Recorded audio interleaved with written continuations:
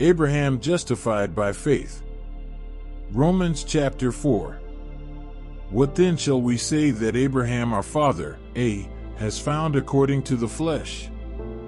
2. For if Abraham was justified by works, he has something to boast about, but not before God. 3. For what does the scripture say? Abraham believed God, and it was accounted to him for righteousness. For now to him who works, the wages are not counted, as grace, but as debt. David celebrates the same truth.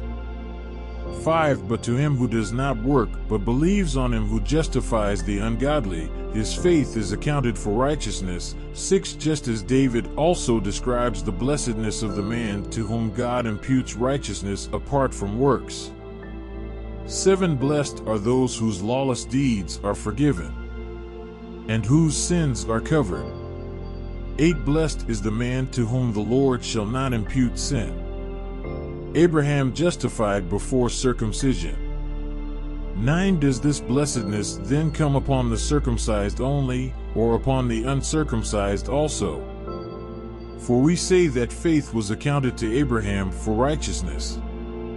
10. How then was it accounted? While he was circumcised, or uncircumcised? Not while circumcised, but while uncircumcised. 11. And he received the sign of circumcision, a seal of the righteousness of the faith which he had while still uncircumcised, that he might be the father of all those who believe, though they are uncircumcised, that righteousness might be imputed to them also. 12. And the father of circumcision to those who not only are of the circumcision, but who also walk in the steps of the faith which our father Abraham had while still uncircumcised. The promise granted through faith. 13. For the promise that he would be the heir of the world was not to Abraham or to his seed through the law, but through the righteousness of faith. 14. For if those who are of the law are heirs, faith is made void and the promise made of no effect. 15. Because the law brings about wrath, for where there is no law there is no transgression. 16. Therefore it is of faith that it might be according to grace, so that the promise might be sure to all the seed, not only to those who are of the law, but also to those who are of the faith of Abraham, who is the father of us all. 17. As it is written, I have made you a father of many nations, in the presence of him whom he believed, God, who gives life to the dead and calls those things which do not exist as though they did. 18. Who, contrary to hope, and hope believed, so that he became the father of many nations, according to what was spoken, so shall your descendants be. 19. And not being weak in faith, he did not consider his own body already dead, since he was about 100 years old, and the deadness of Sarah's womb. 20. He did not waver at the promise of God through unbelief, but was strengthened in faith, giving glory to God. 21. And being fully convinced that what he had promised he was also able to perform. 22. And therefore it was accounted to him for righteousness. 23. Now it was not written for his sake alone that it was imputed to him. 24. But also for us. It shall be imputed to us who believe in him who raised up Jesus our Lord from the dead. 25. Who was delivered up because of our offenses, and was raised because of our justification. Faith triumphs in trouble. Romans chapter 5. Therefore, having been justified by faith, we have peace with God through our Lord Jesus Christ, through whom also we have access by faith into this grace in which we stand, and rejoice in hope of the glory of God. 3. And not only that, but we also glory in tribulations, knowing that tribulation produces perseverance, 4. And perseverance, character, and character, hope. 5. Now hope does not disappoint, because the love of God has been poured out in our hearts by the Holy Spirit who was given to us. Christ in our place. 6. For when we were still without strength, in due time Christ died for the ungodly. 7. For scarcely for a righteous man will one die, yet perhaps for a good man someone would even dare to die. 8. But God demonstrates his own love toward us, and that while we were still sinners, Christ died for us. 9. Much more then, having now been justified by his blood, we shall be saved from wrath through him. 10. For if when we were enemies we were reconciled to God through the death of his Son, much more, having been reconciled, we shall be saved by his life. 11. And not only that, but we also rejoice in God through our Lord Jesus Christ, through whom we have now received the reconciliation. Death in Adam, life in Christ. 12. Therefore, just as through one man sin entered the world, and death through sin, and thus death spread to all men, because all sinned. 13. For until the law sin was in the world, but sin is not imputed when there is no law. 14. Nevertheless death reigned from Adam to Moses, even over those who had not sinned according to the likeness of the transgression of Adam, who was a type of him who was to come. 15. But the free gift is not like the offense. For if by the one man's offense many died, much more the grace of God and the gift by the grace of the one man, Jesus Christ, abounded to many. 16. And the gift is not like that which came through the one who sinned.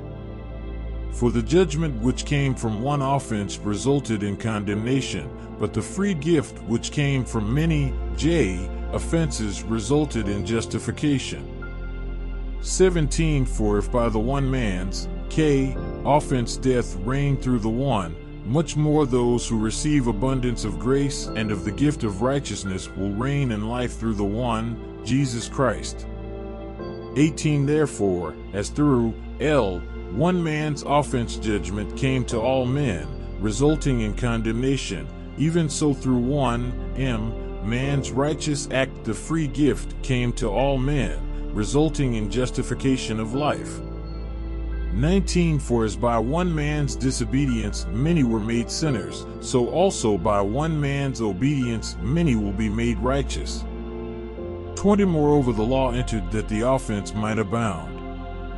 But where sin abounded, grace abounded much more. 21. So that as sin reigned in death, even so grace might reign through righteousness to eternal life through Jesus Christ our Lord. Dead to sin, alive to God. Romans chapter 6. What shall we say then? Shall we continue in sin that grace may abound? 2. Certainly not. How shall we who died to sin live any longer in it? 3. Or do you not know that as many of us as were baptized into Christ Jesus were baptized into his death? For therefore we were buried with him through baptism into death, that just as Christ was raised from the dead by the glory of the Father, even so we also should walk in newness of life. 5. For if we have been united together in the likeness of his death, certainly we also shall be in the likeness of his resurrection. 6. Knowing this, that our old man was crucified with him, that the body of sin might be done away with, that we should no longer be slaves of sin. 7. For he who has died has been, freed from sin. 8. Now if we died with Christ, we believe that we shall also live with him. 9. Knowing that Christ, having been raised from the dead, dies no more. Death no longer has dominion over him. 10. For the death that he died to sin once for all, but the life that he lives to God. 11. Likewise you also, reckon yourselves to be dead indeed to sin, but alive to God in Christ Jesus our Lord. 12. Therefore do not let sin reign in your mortal body, that you should obey it in its lusts. 13. And do not present your members as instruments of unrighteousness to sin, but present yourselves to God as being alive from the dead, and your members as instruments of righteousness to God. 14. For sin shall not have dominion over you, for you are not under law, but under grace. From slaves of sin to slaves of God. 15. What then? Shall we sin because we are not under law, but under grace? Certainly not.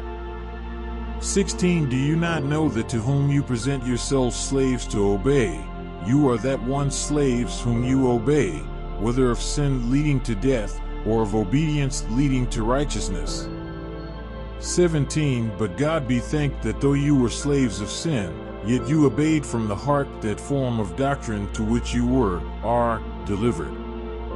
18. And having been set free from sin, you became slaves of righteousness. 19. I speak in human terms because of the weakness of your flesh. For just as you presented your members as slaves of uncleanness and of lawlessness leading to more lawlessness, so now present your members as slaves of righteousness, for holiness. 20. For when you were slaves of sin, you were free in regard to righteousness. 21. What fruit did you have then in the things of which you are now ashamed? For the end of those things is death. 22. But now having been set free from sin, and having become slaves of God, you have your fruit, to holiness, and the end, everlasting life. 23. For the wages of sin is death, but the gift of God is eternal life in Christ Jesus our Lord.